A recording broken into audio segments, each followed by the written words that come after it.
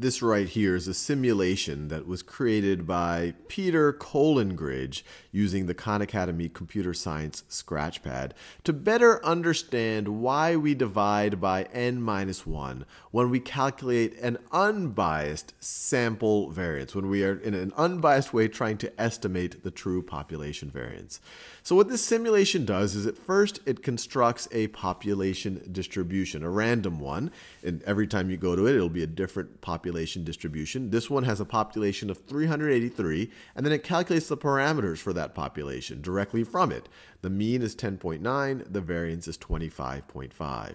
And then it uses that population and samples from it, and it does samples of size 2, 3, 4, 5, all the way up to 10. And it keeps sampling from it, calculates the statistics for those samples, so the sample mean and the sample variance, in particular the biased sample variance, and it starts telling us some things about us that give us some intuition. And you can actually click on each of these and zoom in to really be able to study these graphs in detail. So I've already taken a screenshot of this and put it on my little doodle pad so we can really delve into some of the math and the intuition of what this is actually showing us. So here I took a screenshot, and you see for this case right over here, the population was 529. Population mean was 10.6. And down here in this chart, he plots the population mean right here at 10.6, right over there. And you see that the population variance is at 36.8. And right here, he plots that right over here, 36.8. So this first chart on the bottom left tells us a couple of interesting things. And just to be clear, this is the biased sample variance that he's calculating. This is the biased sample variance. So he's calculating it. That is being calculated for each of our data points. So starting with our first data point in each of our samples, going to our nth data point in the sample. You're taking that data point, subtracting out the sample mean, squaring it, and then dividing the whole thing not by n-1, but by lowercase n.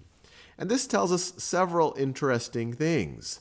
The first thing it shows us is that the cases where we are significantly underestimating the sample variance, when we're getting sample variances close to 0, these are also the cases, or they're disproportionately the cases, where the means for those samples are way far off from the true sample mean. Or you could view that the other way around. The cases where the mean is way far off from the sample mean, it seems like you're much more likely to underestimate the sample variance in those situations.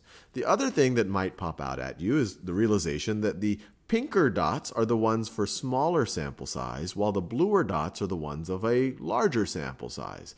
And you see here these two little, I guess the tails, so to speak, of this hump, that at these ends, you disproportionately, it's more of a reddish color. That most of the bluish or the purplish dots are focused right in the middle, right over here, that they are giving us better estimates. There are some red ones here, and that's why it gives us that purplish color. But they're out here on these tails, it's almost purely some of these red. Every now and then, by happenstance, you get a little blue one. But this is disproportionately far more red, which really makes sense. When you have a smaller sample size, you're more likely to get a sample mean that is a bad estimate of the population mean, that's far from the population mean, and you're more likely to significantly underestimate the sample variance. Now this next chart really gets to the meat of the issue, because what it's telling us is that for each of these sample sizes, so this right over here, for sample size 2, if we keep taking sample size 2 and we keep calculating the biased sample variances and dividing that by the population variance and finding the mean over all of those, you see that over many trials, many samples of size 2, that biased sample variance over population variance, it's approaching half of the true population variance. When sample size is 3, it's approaching 2/3, 66.6% of the true population variance. When sample size is 4, it's approaching 3/4 of the true population variance. And so we can come up with a general theme that's happening. When we use the biased estimate, we're not approaching the population variance.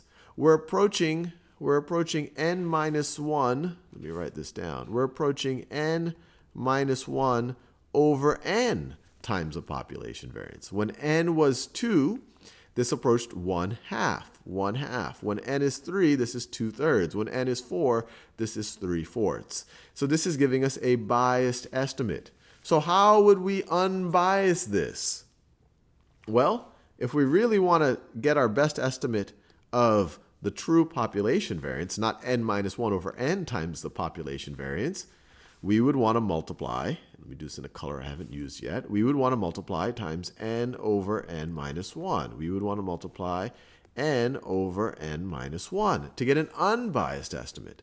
Here, these cancel out, and you are left just with your population variance. That's what we want to estimate. And over here, you are left with our unbiased estimate of population variance, or unbiased sample variance, which is equal to, and this is what we saw in the last several videos, what you see in statistics books, and sometimes it's confusing why. Hopefully, Peter's simulation gives you a good idea of why, or at least convinces you that it is the case. So you would want to divide by n minus 1.